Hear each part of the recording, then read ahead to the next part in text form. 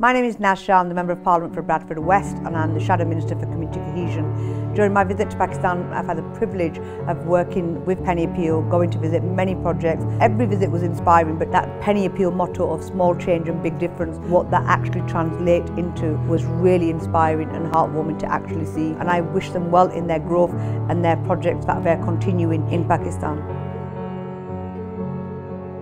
The first one we started off with was Jagswari Apna Ghar, very close to my own home because my family is from that area, and I met 22 young girls who were absolutely inspiring, and it gives me great pleasure not just to meet them but to say well done and congratulations to Penny Appeal for the work that they're doing, because they are making a real difference to those girls' lives. Would they have had those same chances to achieve education, to fulfill their dreams? And I'd argue that that was possibly not going to happen. I'm grateful for Chaudhry Malik in particular because he supported that particular initiative.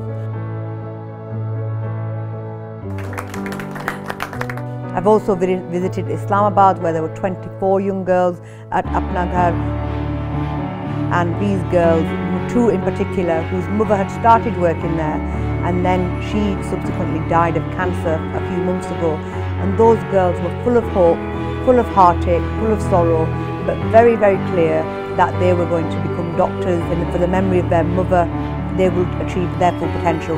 I have no doubt they will become doctors.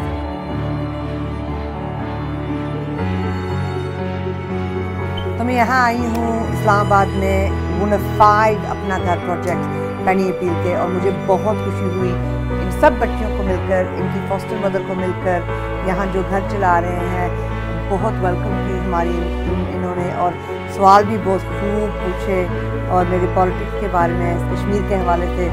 तो मुझे खुशी होती है यहाँ आकर बातें करते हुए इनसे पूछना कि ये क्या कर रही हैं, और इन्होंने जो हमें वेलकम दिया उसकी हम बहुत बहुत शुक्रगुजार हैं।